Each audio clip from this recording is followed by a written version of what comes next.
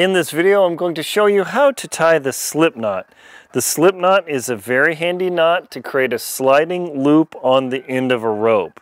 And it is easy to tie this loop in correctly, and I will show you that point as well. So what you do is you create a loop with the standing part here, and then with the running end here, and with this loop, you take this section, the standing part, you create another bite, and you pass it through this loop, and you begin tightening the knot until you create a slip knot.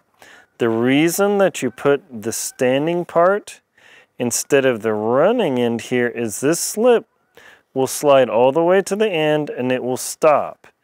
If in the other instance you choose to put this knot here and you use the running end, what will happen is if you tighten this knot and you decide, hey, I need to loosen it up, and you pull tension on this, the knot will fall apart. This is a critical safety point. Instead, you want to use the standing part of the rope. So you've got this loop here.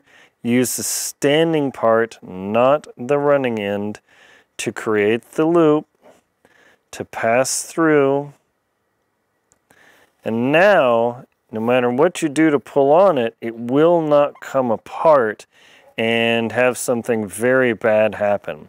That is a critical point. Even though you can choose either direction to tie the slip knot, do not make it a habit of using the running end to create the loop because of the danger of it being so easy under tension for it to pop right out.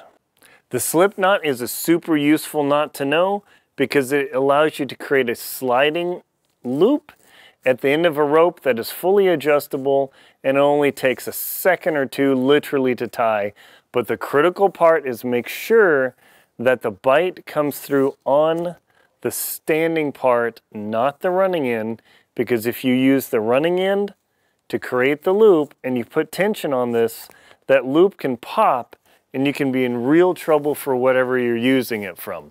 I go over those points and more about the slip knot, page 80, 81 in my book, The Most Crucial Knots to Know, to make sure you stay safe and you know how to tie your knots properly so you can use them to tie loads in your vehicle, tie knots in your house, or whatever you need to tie with a slip knot. My name's Aaron Linsdau. I'm a polar explorer and professional adventurer. Please check out links below in the description to my books, Antarctic Tears, Lost at Windy Corner, Adventure Expedition 1, How to Keep Your Feet Warm in the Cold, the Jackson Hole Hiking Guide, The Most Crucial Knots to Know, and the 2024 Total Eclipse Guides, as well as my shows Antarctic Tears and Lost at Windy Corner.